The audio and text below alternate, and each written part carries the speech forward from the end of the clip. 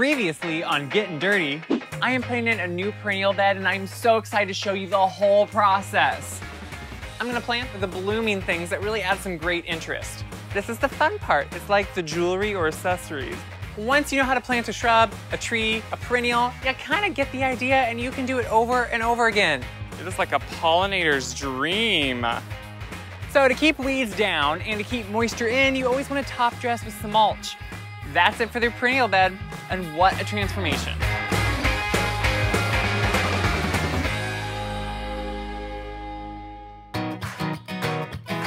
Hi guys, I'm Caleb. I grew up in the middle of cornfields in Iowa, and now I live on a farm of my own. I grow a lot of my own food, but also love landscaping my yard. Have you ever wanted to landscape your yard, but it just seems kind of overwhelming?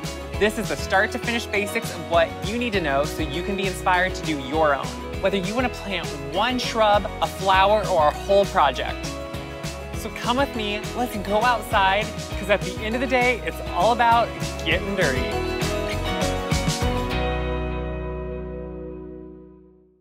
Hey guys, we are done in my house with the perennial bed and we are moving across the road over to my mom's because I kind of have a whole new vision for that area. So let me come show you what I'm gonna do.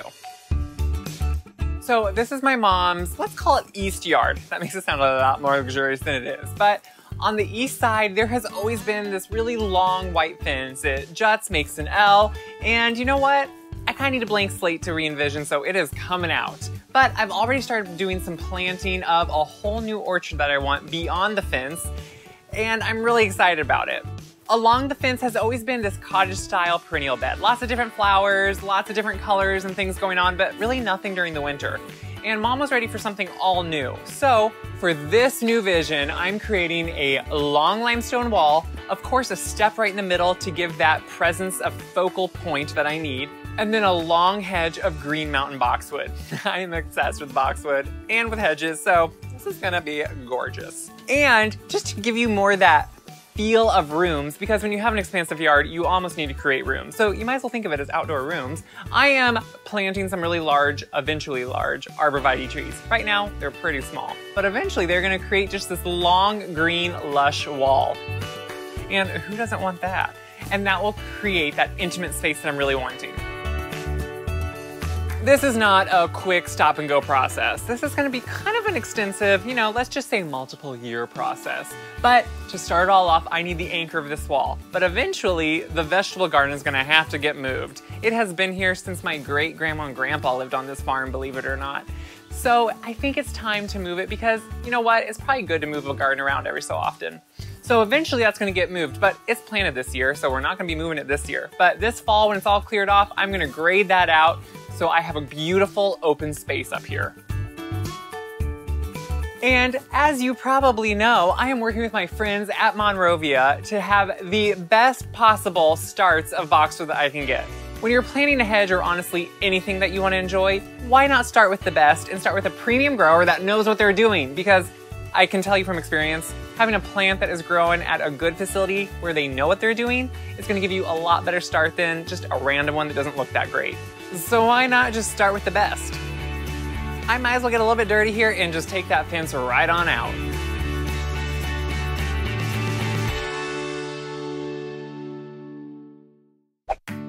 So since this fence is coming out, and I have no idea what I'm doing or how it's gonna go, I thought, you know what, my mom happens to be gone. Great time to come over, mess up, not tell her, maybe break something, hopefully she'll never know, and hopefully maybe get this fence out. And just to be safe, but also to protect your hands, you should always wear gloves, or your hands will end up looking like mine. And I can promise you, they look like they're 90. And I am not 90, so I don't wanna hear any jokes about that. But if you put gloves on, it is gonna save them. We're just gonna start trying to take a shovel and see if we can just dig this up. I honestly don't even know how deep this goes. It's obviously gonna be farther than I think. You're probably wondering, is it not extremely unsafe to wear flip-flop type shoes? Yeah, it's really stupid actually, and you always should wear closed-toed shoes. I, for some reason, hardly ever do. My feet get hot. I know that's really stupid. When I cut off a toe, you're all gonna be like, yeah, that's why. Hopefully we won't witness an atrocity here. It moves at least, that's an improvement. Oh, I found a knife. My mom uses knives when she gets weeds out, so she obviously just left a pruning knife out here at one point. You know what? Sometimes you just gotta jiggle it, move it, and just kind of keep working with it until it breaks free. Is it? I think these are supposed to be able to slide out somehow, but they do have an interlocking piece that kind of when you slide them in, it locks. So I'll see if I can take them apart. I don't know. But it's still not. And I'm gonna be honest, this may be one of the more frustrating things I've done. It is. It's frustrating. There's one. So eventually I thought, you know what? I'm just gonna pop up all those posts, lay the whole fence over, take it apart. Mom wanted to reuse it, right? Yeah, and then when I'm into it, I'm like, you know what? I just wanna drive a truck through it and get rid of this thing. Thankfully, since Mom's gone, she has no idea that this is kind of going bad. She's kind of a worrywart, so when things don't go well, all of a sudden it's like, what? Should we do it? Should we not? This is happening either way. If nothing else, pieces are gonna be flying. I'm gonna move on to the next post, see if that helps. Okay. So it moves. Interesting. So this is one long piece. Oh, every other. This is then a long piece from here to here. Didn't expect that. Who knew? You learn something every day. So these pieces don't just go from one post to the other. No, they're double length. They actually go from one post through one post to the other post. You'd think that could be easier, but no, it actually kind of makes it more difficult. So, you know, this is a whole, I am a fence master now, and I do know one thing. I am not going into the fencing business. No. So you know what? Let's just start taking whatever tool we can find in the shop. So I got some putty knives. We were gonna just kind of riggy-jig them in there, try to get it out. Has to work, right? Okay. So yes, that's more work than I thought. It's gonna be worth it. I promise. Putty knives help. Did I scratch it? Yeah. Will we tell anyone? No. We're just gonna keep chugging along and hoping somehow it gets better or cooler or breezier. I'm gonna guess that after this, I'm gonna get some comments from you guys. You're like, you know what? All you had to do was this, and it would just been so easy. Please just refrain from those, because I don't know if I'm really healed over from this process. Just so you know, no one saw those putty knives, okay? Because I have no idea where they ended up. Because by the time I was done with them, they just kind of looked like they had been through a tornado. So, goodbye putty knives. So that's out. And sometimes, you know what? When you get yourself in over your head over a job, you just dig your way out. You can't bury me. Well, not yet. I'm digging out. We'll get this done. Oh, friends. Friends don't let friends take out fences, I don't think, but I got no friends here. Just for some satisfaction, I'm taking this pole out. Yep, here it comes. Oh, there's like dirt in it, that's why it's heavy. One down. Probably only 100 to go, guys.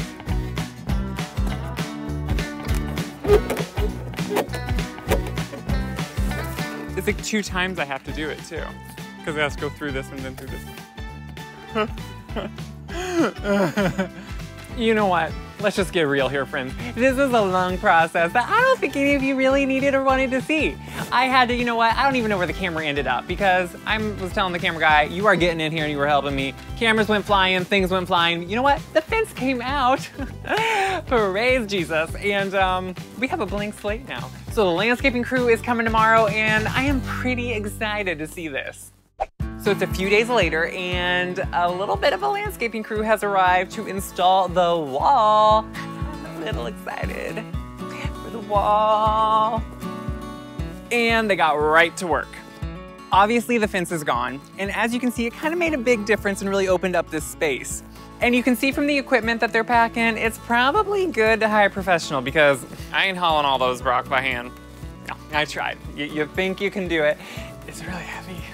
Really heavy. First they dug a trench and that is gonna give a level base layer. And then they're gonna add in the gravel and that's what the stone is gonna go on top of. This is obviously a pretty large process, but it's amazing how quick they can do it. It's like one day. And it would be probably about a year or more for me and I probably would never actually get it done because I might die doing it all by myself.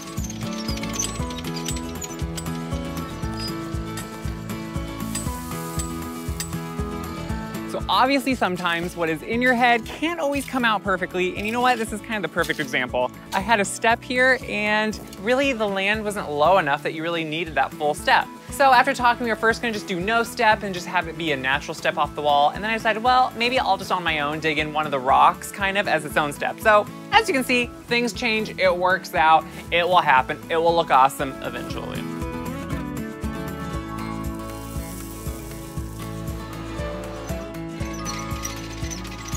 So when it comes to product, you could do a lot of different things. You could do created, you know, kind of that man-made retaining wall stone, which works well, but I chose a natural limestone, one, because it's native to Iowa, and I really like choosing products that seem organic and like they would come from the area. And it happened to already be sitting somewhere that it was aged, which is even better because I want it to look like it's been here. They told me I could power wash them, get them clean. I don't want to do that. I love how they look. They almost look antiqued, which, you know, me, antique, it just makes sense. You want it to be like that. And it looks like it's been there now after it's in. Perfect. And actually, that's gonna be really nice because that will be like another, like that, which will be really nice. I'm kind of excited.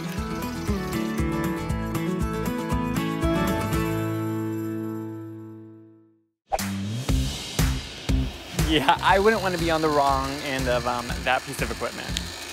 That is going to tamp the gravel, they're going to run it across, it's going to vibrate, and just pack everything together.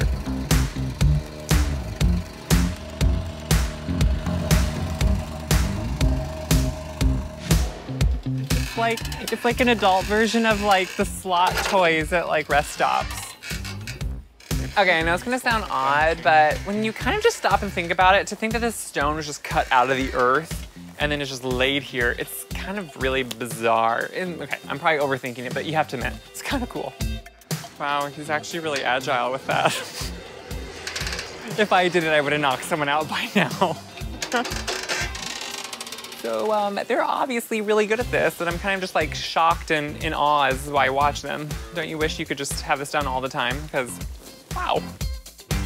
So as they lay the pieces, they're checking for how level they are and to make sure the overall line is gonna be the same, because you don't wanna get to the end and have it be way off, which honestly in the past I've done on little things I've done. You get to the end and you start way different than where you were in the beginning. So they obviously know what they're doing, where someone like me probably would not. To create a more intimate feeling on that top side of the wall, I had it kind of L back at each corner, because then that's really gonna define a space up there, and that's where I'm gonna plant that long hedge that I'm really excited about. So I really wanted it to cut back at each corner and make an L, so the people, and when you're walking up on top, you feel that intimate feeling of almost being closed in slightly. And you know what, honestly, while I'm talking here, I noticed I really need to kind of check my garlic that I put over here in my mom's garden, so I might just kind of run up there and quick pull one out to see, because it kind of looks like it's ready to go. Not quite ready yet, but it's getting close. I just want to check the head. When it starts to brown like this, you know it's getting close. But I'll give it a couple more weeks. Okay, so that's it for today. It's really exciting at this point to see the progress, and I will be coming back tomorrow to see really probably them finishing up, because when professionals know what they're doing, it goes extremely fast. So I'll come back tomorrow to see what is going on, and it's probably gonna be done. It is the next day and the crew is back at it. You guys, this wall is exactly what I wanted. I know it's kind of one of those things where when it's in your head, you don't really know, and it's sometimes hard to get out what is in here out and actually see it, but this could not have come out any better. They're cutting up some of the final pieces and it's almost done, and it is extremely exciting to see it come together. After seeing that they use a machine to actually pick up most of the rocks, I don't feel quite as bad for not doing it myself, because it kind of shows me that it really is quite heavy, so it probably wouldn't have necessarily gone that well on my own. Thank you for awesome machinery and people who know what they're doing. Because look at this wall. Couldn't get any straighter. That's exactly what I wanted. Oh wow, he is really able to get that on there with just perfectly. It's kind of amazing. One thing you want to think about, whether it's a foundation or a wall, is how close and how large the plants are going to be to the wall or foundation, because that means the roots are going to be even larger. So for this wall, you want to stay about 2 feet away, the crew told me, because those roots could get to the wall and you don't want them to mess with it after all this awesome work. I'm doing a boxwood hedge all along here. Okay. But I'll do it. I mean, they're green mountains anyway, so I was probably going to go a little over a foot out. That'll be awesome.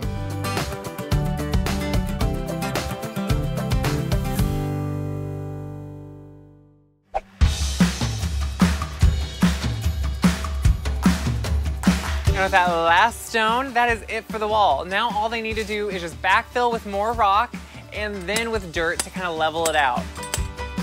Now, of course, I'm gonna have to do some more grading after that, kind of in the rest of the yard, but we'll talk about that later. Coming up next time, I'm gonna plant the beautiful hedge that I want and maybe add in a few surprises that you may not know about yet. So make sure to come back and follow me on Instagram and Facebook because I love to hear from you guys and see what you're doing. And as always, get out there and get dirty. See you next time.